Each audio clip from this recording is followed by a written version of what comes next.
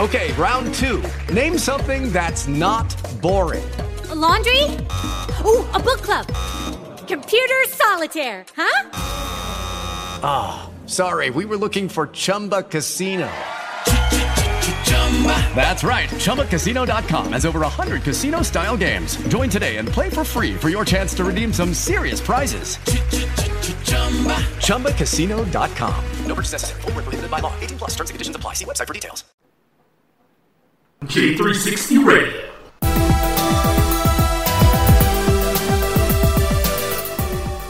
Hello, J360 Legion, and welcome to another J360 Mini Bites. Here for episode 12, hosted by J.M. Brady. And I am your host, J.M. Brady. So how's it going, ladies and gentlemen? It's been a while, huh? Yeah, well, hey, currently recovering from a massive head cold mixed with allergies. But it won't stop me from going ahead and doing another episode of the Mini Bites for you all. And this time we're going to talk about Avengers and Avatar. A tale of two egos. Because you see, which movie within the billion bracket is going to beat the other movie, which is in the billions bracket? Well, I'll tell you one thing, Avatar remains king. Because, see, that extra $18 million for Avengers to go ahead and take top spot just wasn't going to happen. And I don't care even if you try to re-release this movie with two post-credit scenes and one was just a complete waste of time, letting you know that the Hulk is still a hero regardless of 5 years of the Avengers broken up again. Or not broken up, but crestfallen. Yeah. You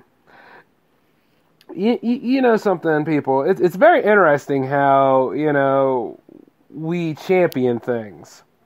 You see, when Avatar came out, Avatar was pretty much a boom in filmmaking to a point. It showed you how great motion capture and CG has grown over the years, and it gave you an interesting take on the whole Pocahontas story in a sci-fi setting. I mean, the land of Pandora was very beautiful to look at, and not to mention what the people go through, from the Na'vi into the, of course, invasive military that had taken place there. It was very awesome. Like, not a bad movie at all. But, you see, Avatar had that way, and James Cameron had that much influence where it could be re-released multiple times throughout the whole year. And it also had different formats in its multi-release. I think one time they did it with 3D. 3D was the first one, right?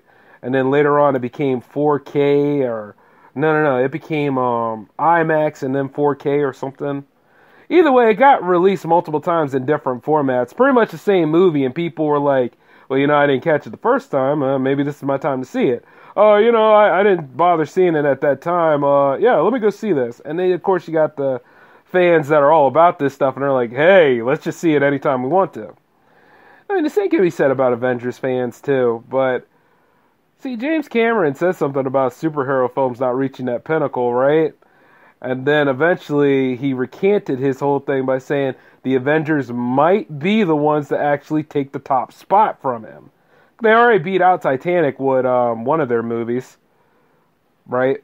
So it's like, So while this is all going on and how people will overwhelmingly defend the Avengers films, no matter how corny they could be from time to time, or no matter how people are just like, oh, not my MCU, you take it back. And it's like, yeah, no. They're great movies, don't get me wrong, but they're not the pinnacle of filmmaking. I mean, they achieved one thing that was never done before with all the films leading up to a culmination point. Especially after a 22-film arc. Everybody was going to go see Endgame anyway. No matter what. And let me be honest with you. I don't think... Was Avatar as long as Endgame was in terms of 3 hours? I don't think it was. But you see, when you guys see something like Avengers Endgame, that really lived up to its title. It's kind of like when you look at The Lord of the Rings Return of the King. You're going to be sitting there for about 3 hours because this is a wrap-up. This isn't something that you just sweep under the rug, and despite as many plot holes that there can be, that you go ahead and you say, yeah, you know what, I experienced this, and this is all I get. No. When you see something like that, it is an epic event. Okay? And for a lot of people who didn't go see it the first time, this was a good chance for them to go ahead and experience it. But quite a lot of people are seeing this because, they want to help Feige beat that record. You know what I'm saying? And it just didn't happen. Not even the two scenes that were promised to you could save up to that. I mean, and not only that, but see, we were all getting psyched about going to see this movie anyway, because it got pushed up to April. Remember when everybody was like, yeah, it's finally that time. We're going to go ahead and see this movie, and we achieved it. Achievement unlocked. We all did go see this movie. And of course, you got those people who are lucky enough to go see it the first time, or get invited to premiere because they went to go see Infinity War 50 times. Yeah, isn't it amazing how they just do that kind of stuff? But usually it's somebody that lives close to the area to go see that. I have my problems with these kind of things, but, I'm not going to go ahead and talk about that now. But, you see, it's even funnier considering that both of these properties are owned by Disney now, so it is kind of a little in-joke. It was something to have fun with. But you see, here's the thing. The Avengers had their moment. We all know what happened to Tony at the end of that. Even though there were some people out there that were trying to get a petition together to say, we don't like Tony dying. And it's like, yeah, get the hell over yourselves. He's kaput in the movie. If you really want to keep Tony alive, play the video games or read a comic. You know what I'm saying? But you see, the thing is that Endgame made about 2.76 billion, right? And you see, Avatar made about 2.78 billion, so that's close. But these are billions. These are not like, you pay the toll and all that kind of stuff, or you pay on somebody's beer tab. No, this is stupid executive level money. Now, I don't know what it is, but you see a lot of times where you have like a very successful property making this much money, chances are is that others are going to try to follow suit. Which is like you look over at Sony Pictures or you look at over Universal, they're still trying to find that golden goose, or Paramount, especially Paramount. They're trying to find this golden goose to get them up there to that level, and by any means necessary, instead of just trying to, find something to build or go ahead and just say, hey, let's do something a little different than established franchises, and have them compete against each other. Let's just go ahead and just build something to make our own so that we can get to that level. Oh, hell no, because that's work. If you actually take the time to go ahead and try to milk something for all it's worth, I guess you might still have a stagnant point here that's slowly like a death knell.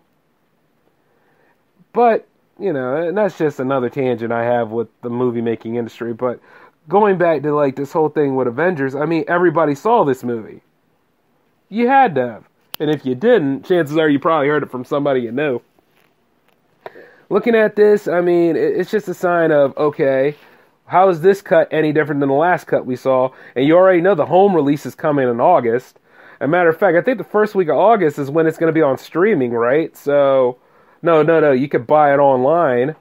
So it's like, at the end of the day, people knew this was coming. Even when Avatar had their home release coming out, it's like, they were going to go ahead and re-release it a bunch of time for those who actually cared to see that film. But if you went and sat through this 3-hour epic, chances are you going to really go and see it again? Out of the comfort of your own home at this point? You know what I'm saying? You knew it was all about ego and boosting and all this other stuff anyway. The movie was going to make its money. It's just interesting how a lot of us are duped into doing these things without seeing the underlying reason behind it. But of course, some of you did see it and were like, well, I do want to see it a second time because I went to the bathroom during the first time. And, I'm not going to knock your fandom for it, but what I'm going to say is that, at the end of the day, it's like, oh, they didn't win? Okay, fine. The thing is, it's in the number 2 spot. I don't think there's going to be any movies to touch this movie entirely yet, unless there's a culmination point. Maybe Godzilla vs. Kong might have a shot, but at the end of the day, a lot of people misread Godzilla King of the Monsters, so, list goes on from there. But it's like, just because they didn't win the top spot, Doesn't mean the movie was a failure. Doesn't mean that it's a disappointment. Doesn't mean that, you know, once again, it's like, this is Spider-Man's time. Let's just move forward and see what's next. It's a changing of the guard. I mean, from what I heard, there's going to be multiple Spider-Man movies because, you know, maybe he's going to bridge the whole universe together in a way. But I also know that there's going to be multiple Spider-Man movies anyway because they got the Sinister Six on lock right now. I mean, it's going to be pretty interesting, I would say. But it's just like, to me, it's just like, once again, just because they're not making that extra money to get them across that finish line doesn't mean that, you know, the movie was bad. Doesn't mean that the movie was a loss, despite how many problems that a lot of us have with it because of the time travel aspect in it. And then there's some questionable things that went on in that movie that I have problems with. It's like, you know, I enjoyed my time for what they got right. They did a great job.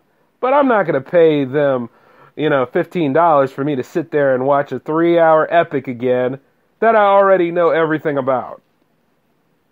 Not for 2 extra scenes. Nope. Had its time. Going to go watch Spider-Man.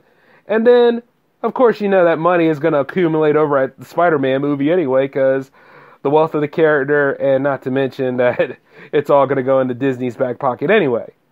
So, you see the joke on all this, right? But at the end of the day, though, I wonder what's going to happen with Avatar 2 and 3. And maybe 4, because I heard there's supposed to be a 4th one looming around somewhere. But then again, Avatar 2 is supposed to come out this year, right? So, yeah, what the hell happened with that? Yeah, like, well, really, what the hell did happen with that? Damn. You know, it makes you think from time to time. But, hey, I hope that it's a good story, and I hope that, once again, you know, we find something to enjoy ourselves instead of just taking something that we enjoy in order to line executive pockets, in order to give somebody bragging rights, in order to, you know, once again, extenuate and extend an ego that should not be extended anyway. He's already got enough of my money. Hell, the mouse already has enough of my money. And I should say that because, you know, I'm about to spend some more money on it again by not only seeing Spider-Man, but by seeing The Lion King. And word of the Little Mermaid movie that's coming, yeah. They got enough of my money on lock. But for re-releasing and trying to beat out other things so they can go ahead and have bragging rights saying, hey, you know what? Yeah, a Disney property has achieved this. Well, you already bought out 20th Century Fox, so I think it's a little redundant at this point. So, and a lot of y'all probably agree on this. And if you don't, cool. But I'm still going to stand by saying that. But, hey, I already talked your ear off enough. I got to get back to getting ready for J-Man Show episode 106. And if God willing, we'll go ahead and work on J360 Radio Live number 5 this coming week too. So, you all take it easy for now. This is the J-Man signing off. That was your mini bite. Peace.